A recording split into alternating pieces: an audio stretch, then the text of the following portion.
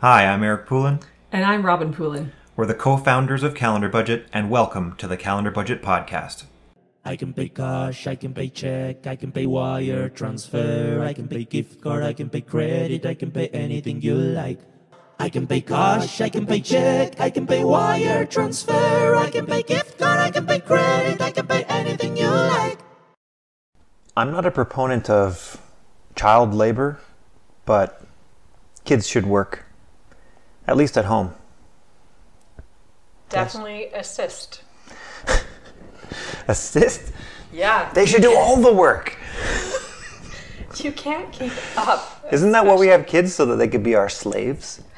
Right. I'm sure that's what they feel like. Yeah, well, as it turns out, We're their we slaves. are their slaves. For sure. Drive me here, buy me this, make me this, I want this. Yep, exactly. Well, But you don't want that spoiled child, and part of changing that understanding is involving them in what's being done in the home and yeah. other things. Yeah, so we're going to talk today, again, we're on the topic of teaching children about money. Part of that is teaching them the value of work, how to do work starting at the house. Yep. We're also going to cover various topics, budgeting, savings, maybe how to make good value for money, and credit and debt, touch on a little bit from a child's perspective. Mm-hmm. So, teaching kids the value of work is huge, because if you don't teach children the value of work, they will become lazy slobs. And I want. At least they will, they'll start to develop a self-righteous, deserving attitude, mm-hmm. and they'll expect you to do everything for them. They won't take in consideration other people's feelings, needs, and abilities. Yeah, and it's not that you don't want to serve them as a parent. Yeah. I mean, of course we want to do that. Like, caring for people is a part of the human condition, and it's valuable. But a huge part of the human condition as well is becoming independent. Yeah. And that means knowing how to do work and deriving the satisfaction and value that comes from contributing to an effort that's needed. So some kids you'll find are very independent naturally, that they want to. I do it myself. Yes, and that can also be a problem, because it means that they can't or won't take direction when a task needs to be done. Some balance in there somewhere. Yeah. The fact is, children are part of your family. Mm-hmm. They're part of a household, and every household requires maintenance. There's work that needs to be done. And I don't mean maintenance like fixing a broken faucet. Like fixing a broken faucet or anything like that. Like simple things like laundry needs to be done as part of a household. Like the dishes need to be done. Food needs to be made. Like these daily activities that we so often just take for granted. But even with fixing a faucet, you can say, hey, come here and hold the flashlight. Yeah, Watch absolutely. how this is done. And they realize that you don't have to call in a professional for everything. That is okay to not have to have a professional for. Yeah, you shouldn't, in fact, do that. Contributions from kids should be age appropriate, of course. You're not going to ask a 4-year-old to cook dinner. Yeah. They can assist. Maybe they can stir something or turn the dial to the right number. You know, they can assist in their ways. One thing my sister brings up every now and then, she's like, yeah, I loved what you did with your kids, because I remember your toddler, the youngest one. As soon as you opened that dishwasher, she would come running and had to help empty the dishwasher. And so you had to make sure all sharp and dangerous items were out of the way before the toddler got there. Yeah, I mean, it makes sense to have people start at a young age, do what they can. Yeah. And as their abilities and level of understanding improves, they can take on greater responsibilities. Mm-hmm. Now, when they turn teenagers, suddenly they forget everything. They forget how to do everything, and not always. They don't want to do anything anyway. They don't want to help around the They house. forget when they don't want to do it. That's what happens. Because there are times. So when all they're the time. No, well, sometimes. I do find that every now and then they like to do a gourmet meal, and they'll look up a Yes. new recipe online, and you're like, wow, this is amazing, and you just show gratitude. Absolutely. Yeah, they'll tend to get into moods of a cleaning mood or a cooking mood, and you're like, just be grateful when it happens, because it's not going to be every day. And What's really fun is when they start calling their sibling on it. Look at your broom. It's a mess.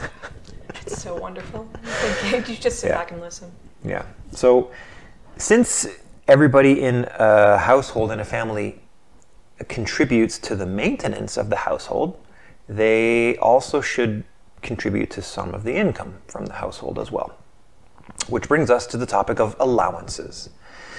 There's a lot of discussion on parenting forums and financial forums and various different places on how to handle allowances. Yeah. There's this way to do it, there's that way to do it, and people are strong proponents of one way or another. Some say to tie it to chores. Some say never tie it to chores. Yeah, we've tried a lot of these various different things. Like with our own kids, tried it, didn't like it, tried it, didn't like it, tried it, didn't like it. So we've experimented with a number of these, so we can speak to most of them, at least from experience. Some of them worked for a time, and then Yeah. at a certain point, they just needed a new method. Yeah, for sure.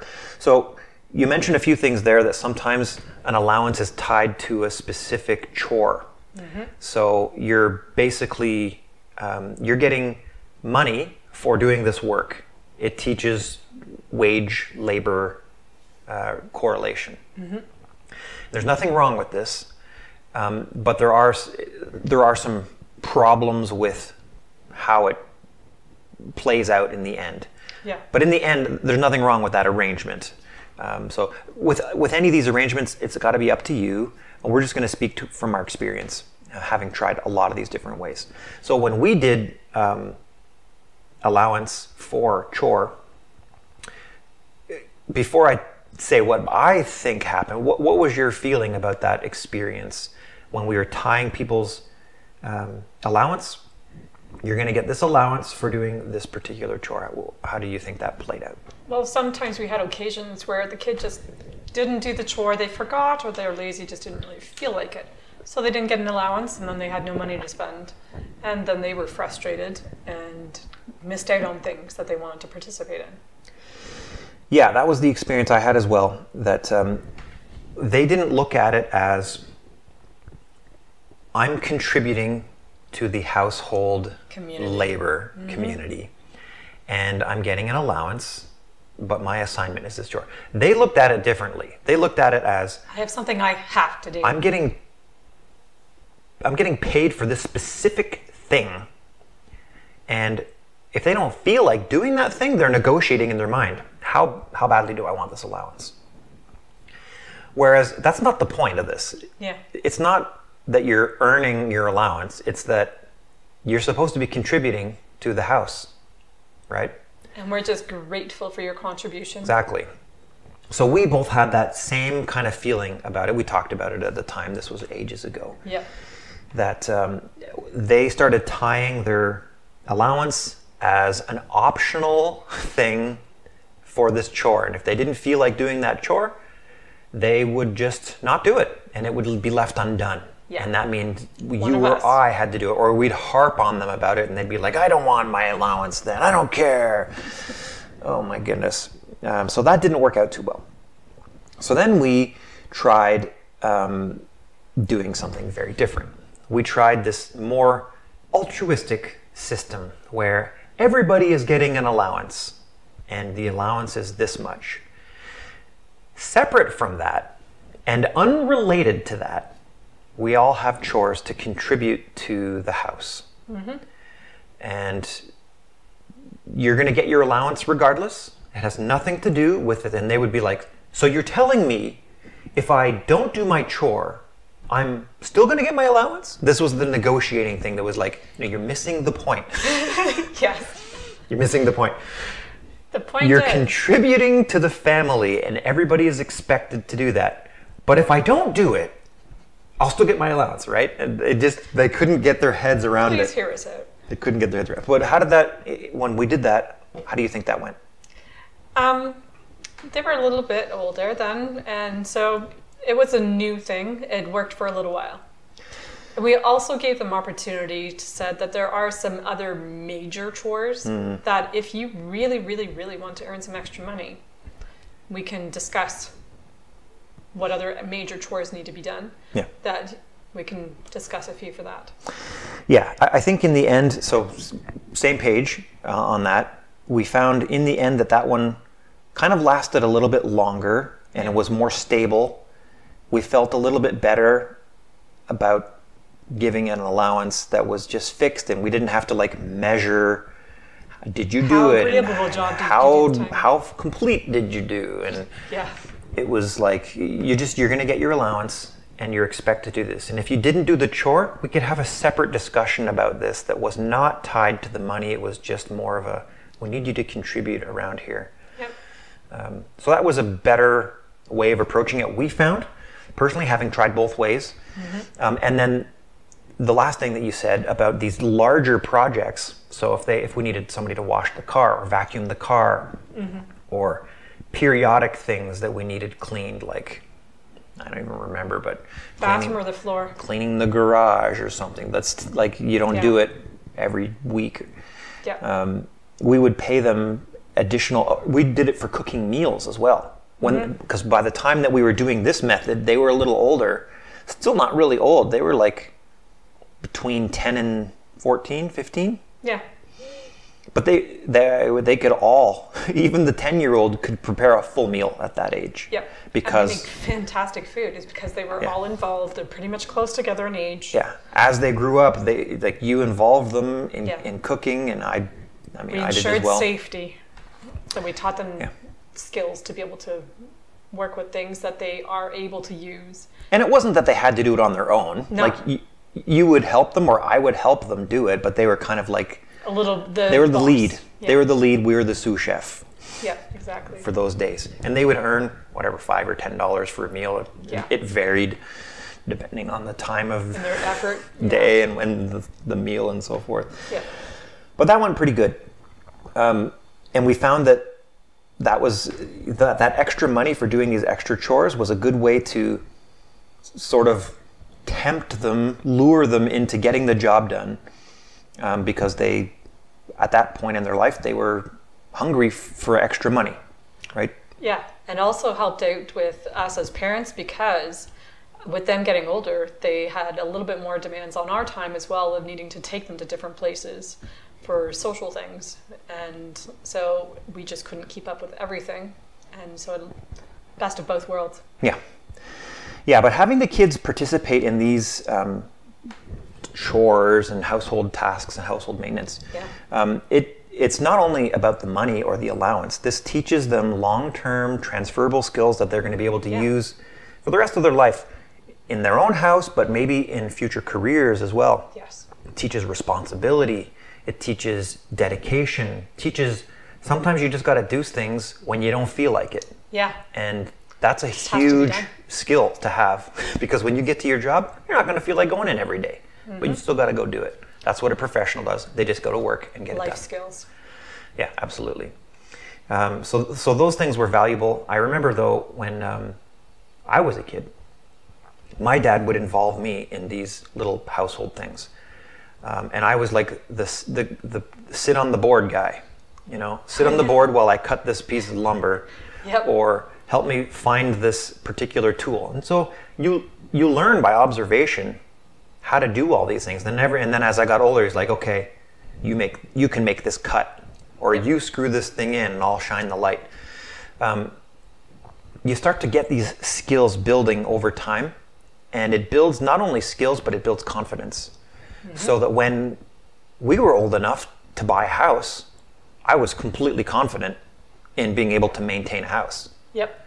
Didn't mean I knew how to do everything, but I was confident that I could approach anything with some problem determination skills, and I had enough basic tool skills to... Yeah. You're willing to take a little bit more of a chance above what your ability was. Yeah. Just to learn something, and that was still within safety guidelines. Yeah, absolutely. And that worked very well for us. Actually, I've seen you do that with the girls as well, that you've involved them, like you built a skate ramp and you taught them safety guidelines that they are able then to take on any project and to be wise about what they're going to be involved with. Yeah, I mean, as long as you have basic safety in mind, you don't have to be scared to try something. Like a circular saw it is scary, but it doesn't have to be so scary that you can't do it. Right? It's loud, but it doesn't mean it's scary. You just be safe and you can do anything. Exactly. Yeah. One of the things that we taught our kids, and this is something we've talked about in a previous episode as well, is that when they receive their allowance, it's not just 100% disposable income. Like you don't get 100% of that allowance. This was propagated, at least I think, from what my parents did with me, and we've kind of followed the same pattern with our kids. Mm-hmm. So when I was a kid, I would get an allowance. It was like $1 a week. Yep, big money. Way back when. When it actually went somewhere. Yeah, when you could go to the corner store and get a lot of candy for $1. Yeah. I'm not even that old, but really, I would get this allowance. And we'll just use $1 as the number, but it could be $5 or $10. The percentages are what matter. Mm-hmm. So I'd get $1, and 10% of that money went immediately to donation. Mm-hmm. In my case, it was going to tithing, to church, but it could just as well have gone to donation to some local charity. Mm-hmm. Then 40% of my allowance went immediately to my long-term savings, and we called it school savings, I think, or mission savings, or something like that. It was some kind of saving that was never to be touched, not accessible to me, and the only money that I ever saw of my allowance that I actually saw and was allowed to handle and touch and spend was 50% of it, the remaining 50%. Mm-hmm. So I knew that every week, although I was getting $1 in this example, I'm only receiving 50% of it. And so over time, I just started to think, each week I'm getting 50 cents. But in the back of my mind, I would still remember, and periodically, maybe every quarter or so, my dad would sit down with me and review my accounts with me and say, okay, look at your savings. This is your education savings. This is your account. You have $400 in there now. I'm like, $400? That's a lot more than 50 cents. So much money. I couldn't believe how much money I had saved. And I had saved this money. Mm-hmm. My parents forced me to save it. But what a sense of accomplishment. Yes. It was unbelievable to me that I could possibly have saved that much money. And you can really, if you help a child save that much, especially if it's in a way that they cannot touch when they're really young, right? They'll be amazed at what they can accomplish with a little bit of discipline, even though at this stage in their life it's forced discipline. They don't even know better. Yep. When they get older, they'll definitely push back on that, and they do. They don't want you controlling their money anymore. They want control of it, even if they are going to save it. Yep. And rightfully so. It's their money, and it was never meant that we or my dad was going to ever do anything with that money other than give it to me. Yep. But it was intended for long-term savings, and watching it grow over all that time was fantastic. Yeah, it gets exciting. I remember the point where I got to, and I saw a comma in my bank account. That meant I had over $1,000. Yeah. And I got out of the bank because I had just deposited my money myself. And I got out, I came in, look at this, I have a comma in my bank account. Yeah. I remember the first time I had a comma as well. Similar thing. My dad had brought me in after reviewing my accounts with me. Then I was getting a little older at this point, like 9 or 10. Mm-hmm. And he's like, you're getting enough money in this savings account now that maybe we should do something more than put it in a savings account. Let's get a GIC. Oh, yeah. And so he took me to the bank and he's like, we're going to put this in for a 1-year GIC. That means you won't be able to touch it for a year. You weren't going to touch it anyway. So this isn't really a bad thing. you're going to get better interest on. So he'd explain that all to me. And then when the year came up, there was a comma in the account. Oh, Yeah. that was an amazing day. Yeah, going from 50 cents to $1,000, that would just like floor you as a child. I mean, obviously it took a long time, and there Yeah. were some raises in the allowance over the years as well, of course. Yeah. But yeah, that kind of forced saving can teach a child from a young age that you don't spend 100% of what you earn. Mm-hmm. It has places to go, and it has work to do, and it'll do that work on its own, and you don't need to touch it or even see it very often. Mm-hmm.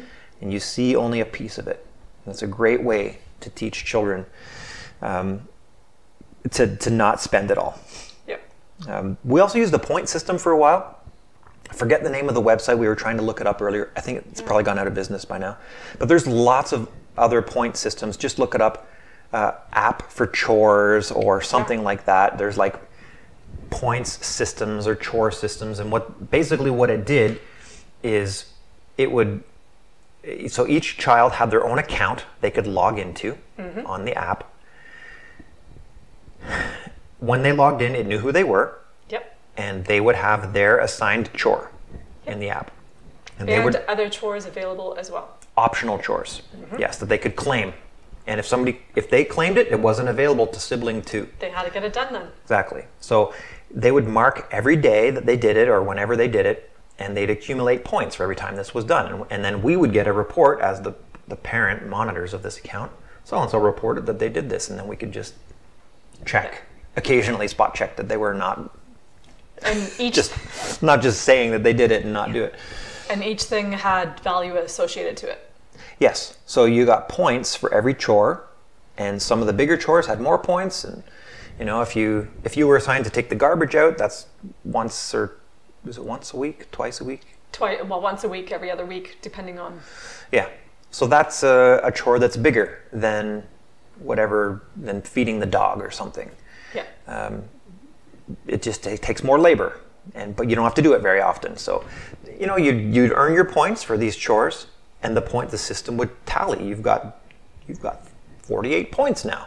Yep. And then you can spend those points on various rewards, and then you, again, the parent, set up the rewards. Mm-hmm. And you can say these many points equals.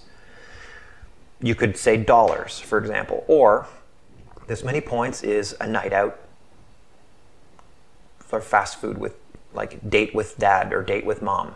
Yeah. And and then if they had something that they were saving for specifically, you could add that specific thing to the point reward system, and they could save up for this thing, so they can see their points accumulating. It's like a little savings account, but chore points, as it were. Yep. I think on one occasion we may have even said, okay, at this short period of time, we're going to do a price match. So if you save these many points and you get to this level number, we'll match it. Oh, I think you're right, yeah. I remember doing that once. Weren't we clever? Yeah. Try to change what they're willing to save, yeah. Yeah, if you it helps them want to achieve the goal, right? Yeah. And before we used this app that did it, we used a whiteboard. Oh, yeah. And we would just track everybody's points.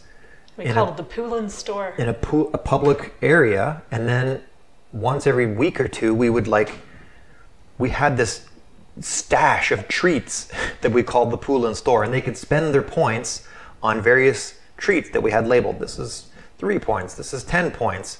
Yeah. And if they wanted to save up for something that was 50 points, it might take them 2 or 3 weeks. Yeah. And they would buy just one little thing and then accumulate their points so they could save up. So that taught them how to save as well. Yeah. And it was fun. Yeah. And kids can be incredibly helpful when they're trying to save to meet a goal. When they want that big thing, suddenly some of these bigger tasks that you didn't want to do or had available are getting done. Or they can be encouraging as well to their siblings to say, hey, you know what? We would like to all do this activity. So if we all work together and save our points, then we can do this. Yeah, they're gaming the system after a while. Ganging up on us. Actually, I think we but did it was great. encourage that one because we said we could all go for mini putt if everybody saves their points. Remember doing that one time? Glow in the dark mini putt. Yes. That was fun. Yeah. Yeah, now as they get older, probably that's only going to work with really young children. But as they start to get older and they may have part-time jobs, then, those can include things like paper route babysitting, selling, doing work for a neighbor or something. Snow shoveling, cutting the lawn. Sure. Maybe you get an entrepreneurial spirit in there that wants to creativity, something or other, and sell it. The old lemonade stand idea doesn't work too often anymore. In fact, I heard once of a city shutting somebody down because bylaws didn't permit sale of goods. Seriously? It was ridiculous. It's just some cranky neighbor, I think, that was just being an idiot. Yeah. Well, our kids loved it, and our neighbors loved it. They thought, oh, look at these cute little entrepreneurial spirits. Exactly. That's how most people are. But there's always a crotchety old person somewhere. Somebody having a bad day or a bad week or bad month. I don't know. But it might go beyond that. Somebody, you may have some kid that has really amazing talent at something, some kind of craft or whatever, and maybe it's a saleable product. Like we know somebody from a city near us who, as a young child, became really interested in sewing, and she started designing her own clothes. Yep. And started selling these custom-made clothes, or was she also doing repairs and skirts she was selling, and scarves, I think. Yep. And she'd actually did okay with that. Yeah. And she turned that into a career. She's now gone across to London, England, doing training and making all these fancy dresses and everything, and learning all this stuff that she wouldn't be learning here. Yeah. And it's amazing. And she even had her skirts in a local shop at one point. point. Like on consignment sale? Yes. It was amazing. Awesome. Totally thrilled. And our oldest loved buying her skirts because they were comfortable and modest. Yeah, nice. Now, when your kids get to the part-time job ages, just make sure that they have their priorities straight. It shouldn't interfere with school and this and that. But, we have a daughter now who's working at a fast food restaurant nearby, and is working like a ridiculous amount of hours there. Yes. And it's coming up against the borderline of interfering with school. Yeah. So I talked with her. I don't know if you knew that, but I talked with her about that and said, look, we haven't said anything right now until now about your schooling, but if you start falling behind on schooling, you're going to have to cut back your hours at work. And she didn't say anything, but I could tell she was shocked that that would even be a thing. That was a thing. Yeah. How dare us interfere with her life? Yep. But yeah. Sorry, we're interested in your future. Similar discussion we had too is, even if you don't even consider what it's doing now to your education, consider later on if you don't get your education. You are so excited to be having this income now, but there will be a limitation where right now you don't have expenses. Yeah. In a couple of years, 2, 4 years, whatever, when expenses really start coming in and you're limited by your education, then you won't be able to have the income you need to fend for what you really want. Yeah. So it's important that a child, with whatever their income is, be it allowance or part-time job or whatever, that they have a budget. Yes. Don't allow them to spend 100% of their income, because they'll start to get accustomed to having 100% of that disposable income, and that's just not reality as an adult. And not that we want to push them into adulthood too early, but we want to teach them sound principles. Yes. And saving a good portion of your income is the way to go, for sure. Also, make sure that they learn that saving can be used for larger purchases that they want, that they can delay their gratification until they have enough savings. They don't get the thing until they have enough money for it, even if a parent can buy it now and then pay you back later. Like we would call ourselves the pool and bank sometimes when our kids would want to buy something expensive. And we've made a few exceptions to that rule, but very rarely. Only a few. And it's because we knew that they were already working to save for that money, and they were guaranteed to be having that money coming very soon. Right. And virtually 100% of their income until it was paid off would go to paying down that debt with us. But we rarely did that, only under these stringent circumstances, or conditions, I should say. And as they age, they should start taking on more responsibility for their own Needs. things that they need, like their Yeah. personal care, their clothing, their cell phone bill, and the income as it increases, they should start taking these things on because they need to see that you don't get to just spend all this money. And that cash flow has a purpose, and it covers your expenses, and you have real expenses. And again, last time we talked about that Monopoly exercise that can really, such an amazing way to show the value of where your money is going. Yeah. And if they spend all their money, then they can't go out with their friends. They have to sacrifice something. Yeah. They can't just come to mom and dad and say, "Oh, I had to pay my cell phone bill, so now I can't go to the movies. Can you?" No. Or I just went and bought my favorite jeans I've been waiting for. They went on sale, and I want to go to the movies too. Yeah. Nope. Sorry. Natural consequences. Yes. Right? Makes sense to teach them. And it's going to be a hard lesson because you never want to say no to your child who you love. But this is a lesson that they need to learn. Sometimes they can't have what they want. And they have to sacrifice because of choices that they made.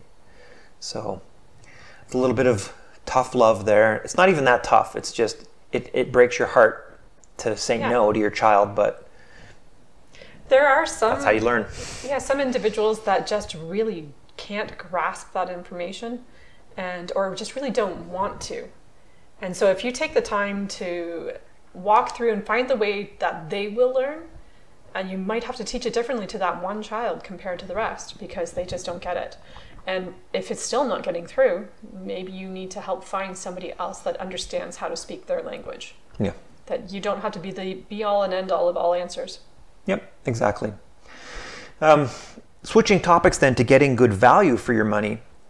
This is another important lesson for kids because they're going to be so influenced by the power of advertising, by peer pressure, that they're just going to want to go and buy whatever is put in front of their face. The latest TikToker influencer said they use this thing and I must use it as well. Yep. And it's not a terrible thing, but you just have to be careful that you're not losing yourself and making sure that you're getting good value for your money. So that involves things like comparison shopping, looking at reviews, checking is the brand name really worth that extra 90% sometimes? I know. Is it really worth that extra money compared to the no-name brand for the label? Yes. Sometimes the quality is better, as we've discussed in the past. Often you're just paying for the name. And so how important is that to you? And there's a trade-off. The trade-off is you don't have money that could be spent on some other things that you might also want. We have found that their education growing up with these ideas has transferred, that now they take their friends to go to like a secondhand store that's off in a nicer neighborhood that might have nicer clothes than. Yeah, that's true. Yeah, because secondhand stores tend to be fed by the neighborhoods around them. So they actually drive to a wealthy neighborhood secondhand store and are more likely to get brand name, nicer, quote unquote, nicer stuff. And they tend to replace their stuff a lot earlier than some other areas as well. So you can get stuff near new condition at these secondhand stores. Yep. So that advertising and that pressure to get them to buy brand name stuff and maybe stuff they don't need, that same kind of advertising pressure can push them to get credit early in life. You've seen this in like college, the day one of college when people are coming to the campus for the first time. All the tables out. There's like tables and tables and tables of come into my magic Pinocchio land where you'll never leave again. And credit is so easily and readily given to students. There is value in them having access to credit only for building a credit score. Yeah. But they have to be taught how to use it wisely and to not let it run away. Yeah. The advertising is going to tell them to all get credit cards, spend as much as they want, and all you have to do is pay the minimum amount. It's so simple. Never, not the minimum. But it's terrible. Do not do this. This is a recipe for accumulating credit card debt that will be very difficult to pay off for many, many years. And if you aren't a person that can stick to your guns and not spend on credit, then it might be best for you to avoid credit until you can learn what to do wisely. Yeah.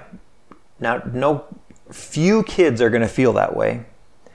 But as a parent, you can make some strong recommendations. By the time they're that age, how much are they going to heed you? I don't know. But hopefully you can at least advise them. It's fine to get a credit card, but only buy things when you can pay for it because you have the money in the bank. Use a credit card as a convenience tool. It's helpful for buying things online because you can't do that with a regular debit card. And it's just convenient because credit cards are accepted almost everywhere. But every time you make a payment, or at least once a week or twice every 2 weeks, pay off the full amount owing on the card. And never ever use this card to buy something that you don't have cash in the bank to cover. If you want to teach your kids a really fun way of how to respect credit, this awesome little skit we saw one time with Saturday Night Live with Steve Martin makes us laugh every time, but it's perfect. Do not buy things you can't afford. Yeah. Sound financial advice. Yes. Yeah. With credit cards, a lot of youth are tempted to pay just the minimum amount. And that means they're just going to keep accumulating purchases on the card and only pay that minimum amount, and they just see that as a way to get stuff. Yeah. But that minimum amount, if you sit down with them and show them how much interest they're paying, it could take them literally years to pay off a credit card paying just that minimum amount. And the interest that they're paying towards the debt, and on a credit card, it's like 22%. It's really high. Outrageous, yeah. That interest could be used to buy so many other things. Like our friend, she was saying with her kid, when he got old enough to have a credit card, was doing exactly that, paying minimum payments. Yeah, yeah. And she showed him and said, you really love this band, don't you? So all this interest you had to pay, that could have been another one of their CDs that you could have had. Or that new brand new pair of shoes that you wanted. Anything like that, something that is of great value to them, that they see what that cost is then in something that they comprehend and matches, and that's in their heart. They're like, oh, I could have. Yeah. Yeah, absolutely. Keep in mind, when you owe money on an item, you don't actually own it yet. Yeah. Somebody else owns it. The bank owns it until you pay for it in full. Yeah. And that includes paying off your credit debt as well. So that's covering the value of work and teaching that to kids as they're young, setting a budget, teaching them a little bit about savings, getting good value for money, and a little bit about credit and debt. All things that are super important to teach kids at as young an age as possible. And the more you can do that, the better you can do that, the better you're going to be setting your kids up for future success. And the great thing is, though, it's not just our own kids that we're helping. It's a society then that we're helping to change, because everybody is being educated then by their own parents, hopefully, or by a friend. And generations to come. Yeah. They'll teach the same way that you were, the same way that I was taught by my dad about my allowance. We propagated that. It was a great way to do it. And I hope our kids do something similar with their kids. Yep. And be there as well for anybody else that wants to learn. Be open to being able to support them in the idea of learning how to be financially savvy. Yeah. Teach your kids, teach them well. Until next time, happy budgeting. Happy budgeting. I can pay cash, I can pay check, I can pay wire transfer, I can pay gift card, I can pay credit, I can pay anything you like. I can pay cash, I can pay check, I can pay wire transfer, I can pay gift card, I can pay credit, I can pay anything you like.